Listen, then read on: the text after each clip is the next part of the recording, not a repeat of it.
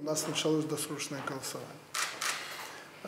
Я хотел бы и ваше внимание, и тех, кто нас слышит, кто организовывает непосредственно выборы, отвечает за них на местах, услышали, чтобы не было у нас ничего искусственного, чтобы мы не гнали людей на выборы, чтобы мы достойно их провели, чтобы это действительно был праздник, и мы понимали, что мы это делаем для своей страны, для своего народа.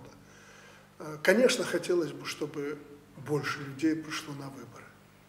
Это какой-то показатель связи между властью, народом, это показатель оценки людей, наших парламентских выборов, роли депутатов, парламента в жизни нашего общества и государства.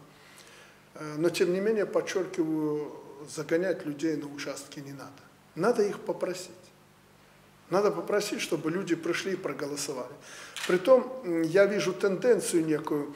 Кто-то боится, что вот Запад плохо оценит, если будет много или большой процент досрочного голосования. Лидия Михайловна, я думаю, нам этого бояться не надо. Мы очень серьезные, средства массовой информации в этом отношении молодцы. Они проанализировали другие страны. Там никто не напрягается по этому поводу.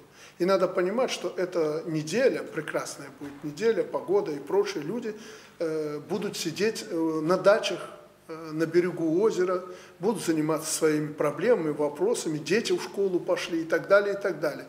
И каждый будет выбирать момент, когда ему лучше проголосовать. Вот по моей работе мне надо было бы досрочно проголосовать, потому что в субботу-воскресенье у меня другие проблемы.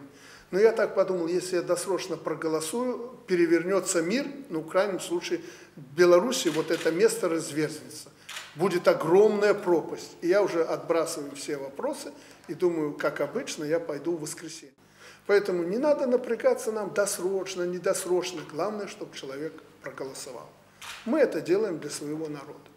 Поэтому я вас поздравляю с началом голосования. Центризбирком провел огромную работу, я внимательно следил за этим. Мы должны достойно начинать эти выборы, и в воскресенье, дай Бог, чтобы все было нормально, закончится, приступит к работе новый парламент, тихо, спокойно, будем жить и работать. Главное, чтобы вот эта политическая кампания не нарушила мир и покой в нашей стране. Нам он очень нужен, нам крайне он необходим.